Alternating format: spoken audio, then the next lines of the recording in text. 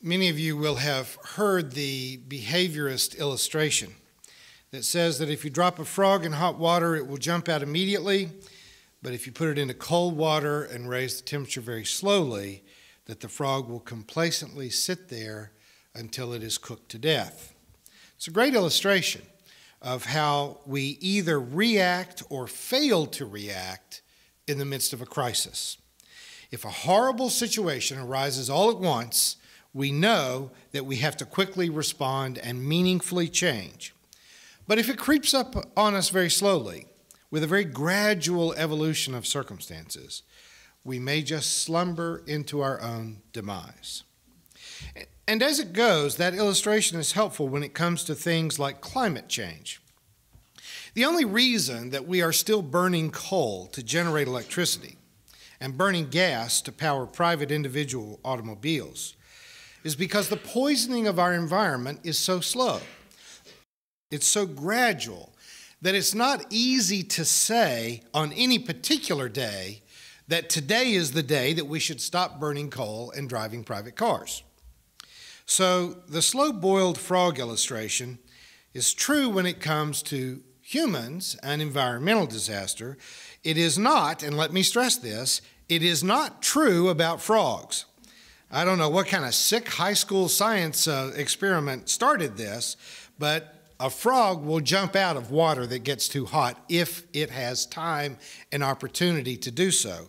I don't know how many frogs have given their lives senselessly in this illustration, but they don't like to be cooked, which in a way is kind of sad because a frog knows not to sit quietly in an environment that is about to kill it, but the most arrogant and evolved, intelligent beings on earth apparently are willing to sit quietly in our environment until it becomes toxic enough to kill us. I love this text from Isaiah that David read for us this morning, or recited for us. The prophet asks people why they keep spending their resources on things that don't really satisfy them. Did joining the country club really give you that close-knit circle of friends that you thought it would? Did building a bigger house make you feel as important as you hoped it would? After stockpiling guns and ammunition all around your house, do you feel safe? It's like drinking a Diet Coke because you're hungry. Even if you could drink 1,000 Diet Cokes, you'd still be hungry because in spite of its sweet and bubbly taste, there is no food value in it. The prophet is, of course, not talking about food. He's asking why people spend their time and their resources on things that not only don't satisfy them, but might very well kill them. It's a good question. Why do we keep doing it? Jürgen Moltmann wrote in his book, A Theology of Hope, that there is something called the sacrament of the status quo, that the way that things are right now come to be viewed as holy. 19th century missionaries who went from the United States to teach Christianity in Africa, New Zealand, Indonesia, could not imagine the Christian faith apart from Western commerce, apart from an American-style government. Many succeeded in passing along the faith, but they were in many ways better at spreading the markets for Coca-Cola and America's addiction to cigarettes. In many places in the world, Christian missionary churches are a fading memory, but Marlboro and McDonald's are there big time.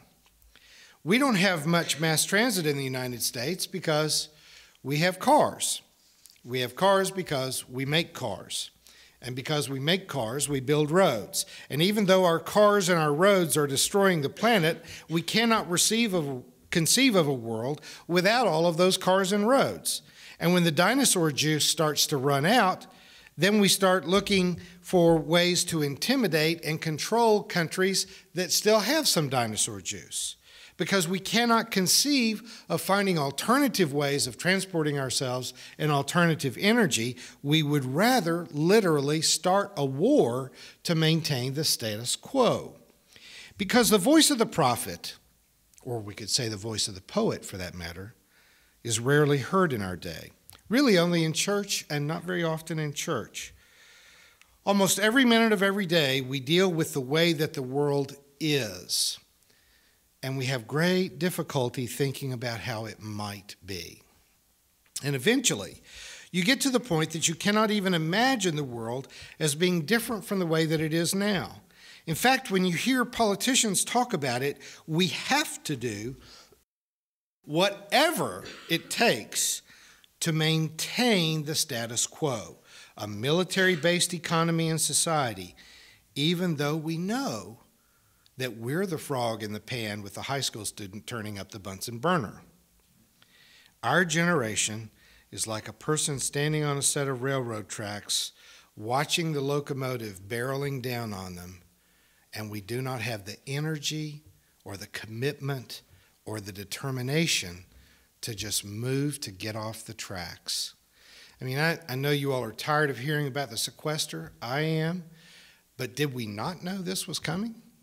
And you see a set of circumstances that requires an intelligent response. And we are incapable of reaching it because the status quo itself becomes sacred. And I raise the question of why are we still burning coal? And I don't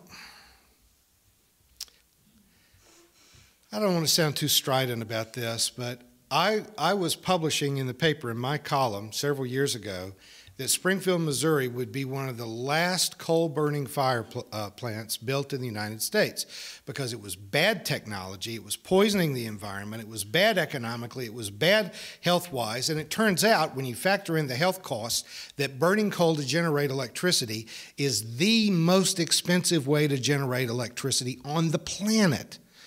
The only difference between clean coal and coal is the addition of the word clean that has nothing to do with the word coal. But we built it, and why did we build it? We voted, we got to vote, and we voted against it, and we built it anyway. Now, what does that tell you about democracy? Now, again, I think it was Lenny Bruce who said that if voting actually changed anything, they wouldn't let us do it. But I wonder why, when we voted against it and the city decided they were going to build it anyway, why didn't we go stand in the streets and block the construction vehicles? I mean, why? What is it about our society that we've become so complacent that we will just let something like that happen that we know is directly poisoning us? And we just let it happen. Much the same way when we voted about conceal and carry weapons in Missouri. We voted against it, the legislature approved it. I don't know why we even bother voting sometimes, because apparently in Missouri, what we vote for can be completely ignored. And what they cannot ignore is when we physically take it to the streets, and I don't know why we don't do that more. I wish that this church had been founded at the time that we took that vote on the coal plant, and we could have organized a physical protest that could have blocked the roads and said, we told you no. And in this case, no means no. We really have to begin to get past the sacrament of the status quo if we are ever going to take anything about environmental change seriously. The prophet Isaiah asked the people of his day, why do you spend your money for that which is not bread? Why do you labor for that which does not satisfy? Why do you dig in and entrench yourself in a culture that is based on controlling the rest of the world through militarism so that you can consume more and more stuff that makes you sick and fat? Why do you spend your money for that which is not bread and your labor for that which does not satisfy? It seems that all the power in the world is either economic or military. And you don't need for me to tell you that the church in almost every century, in almost every place, has been little more than the court jester for the forces of the marketplace and the military. The thing that has made this congregation so different is that we have nearly entirely rid ourselves of that bondage to the past, the kind of prejudice and superstition that are the general hallmarks of religious practice, so that we can try to actually hear these challenging words of the prophets. But when it comes to the environment, the church, historically, has been the lapdog of the marketplace. It is time for us to do some barking around here. It is time for us to raise our voices and to make it clear that we intend to change the status quo so that the planet and its inhabitants have a chance. The poet, the prophet, sings, "Ho, everyone who thirsts, come to the waters, even if you don't have money. Come and buy and eat. Come buy wine and milk without money, without price." If we will allow our imaginations to be infected by the poet's words, then the world as we know it can come to an end, and the world as God imagined it can emerge. We don't have to just stand on the railroad tracks and watch the world come to an end. We can help it to be reborn. Recycling plastic and paper is admittedly a largely symbolic gesture, but we should do it because it gives us the discipline of thinking about saving the planet. And we really ought to stop producing toxic plastic. I mean, we make plastic out of gasoline and then we put it in the ground. What could go wrong? We could produce containers that are not inherently toxic.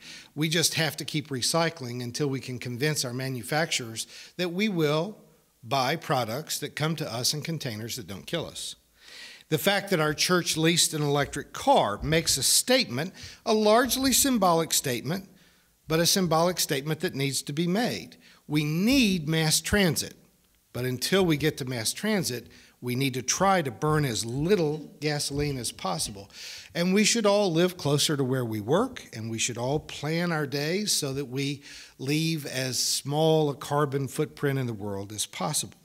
Even in the annex, we're trying to not use disposable paper products and plastic products. We're trying to use washable glasses. We're trying to use fabric towels that can be washed and reused. These are in many ways symbolic gestures, but it's a taught lifestyle in order to change our relationship with the earth itself. If we go out and help, and we plan to pick up trash out of local rivers, there's a day in the spring, Lori is planning that, and I don't see her here today, but if you spend a day walking through mud and muck, pulling out garbage out of local rivers, that may be symbolic as an individual effort, but you will not go home from that messy, horrible day and quickly and passively begin throwing stuff into a river again. It changes your relationship with the river. We can air condition our homes without Freon. We can grease our cooking pans without hydrofluorocarbons. We can even keep our underarms smelling fresh without deteriorating the ozone layer. We realized that we had a problem. We made changes with the chemicals that we used, and in many ways, the ozone hole has been healed because we changed the way that we behaved. It can be done. We've done it before, and we can do it again. The first thing is that we just have to stop being willing to passively stand on the railroad tracks while the train runs over us. And the second thing is we need to stop all that stuff about boiling frogs. They really haven't hurt us.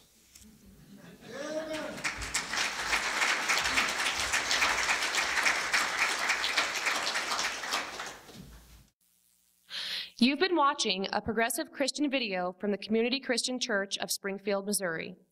We encourage our viewers to donate to our efforts in feeding the homeless and hungry of our community. Write to us at reverenddray@aol.com for more information.